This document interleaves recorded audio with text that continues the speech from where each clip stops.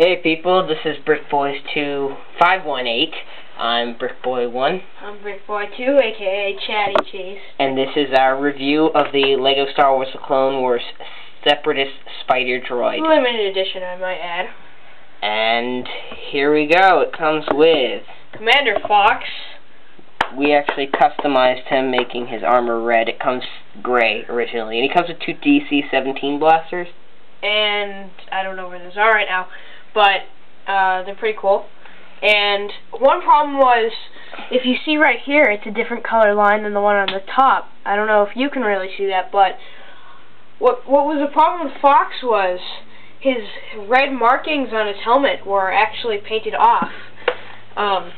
If you look at his fin, it seems kind of off to the side, but otherwise, he's a pretty good figure. I mean, where else do you expect to get him besides online, which he's $60 just to buy by himself. And we're gonna move on to the other figures now. It comes with one normal clone, just normal white, and his head, which is normal. It comes with another yellow Commander Battle Droid, and another. He comes with only one, and he has his yellow armor, nothing special, and I mentioned the straight arm in another one. And it comes with one normal battle droid, also straight armed, and one super battle droid, which is pretty much normal. It has everything you want with it, and it's cool. Now on to the main event. The problem with the Separatist Spider Droid is, it was a pretty fun build. I mean, seriously. It was a little bit challenging, not too hard. The legs were probably the hardest part.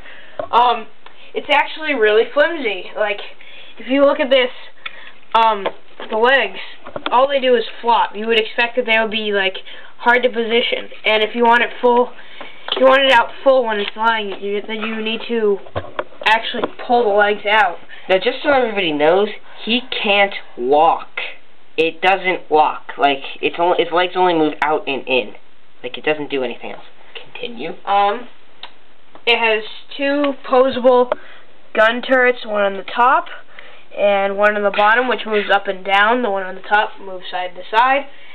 And it has four posable legs. And it also comes with this cool eye. Yeah, bubble body and a red eye. So, yeah, for me, I think it's an okay set. I wouldn't call it my favorite. It's limited edition, which makes you think, oh my god, I gotta have it, oh my god. But you get it and you're like, oh, yeah. I would rate this out of 10 stars a 9. When I first saw it come out, I'm like, oh my god, I have to get it. My parents took me to a LEGO store, and I didn't have any money. Second time they took me, I forgot my wallet at the house. The third time I finally got it, and I was like, oh my god, I finally have it. I took it home, and it was a really cool build, and it's a good set. I give it a 6 out of 10 stars. I think it looks cool at first, but you get it, and it's like, huh. So, the average going price is $30. $30 at the LEGO store. You're also paying for the enhanced limited edition set. I don't know when they're taking it off, but it's a pretty good set. What most LEGO sets are based off, like, if you're in the hundreds, just minus a 0, and that's rounded up. But this is $10 more than it should be, but I guess it's okay. A little overpriced, good set.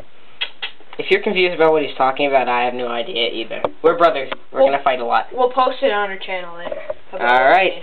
So, this is BrickBoy1 signing out. This is BrickBoy2, aka Chatty Cheese. Check out my channel, signing out. Hasta la vista, baby.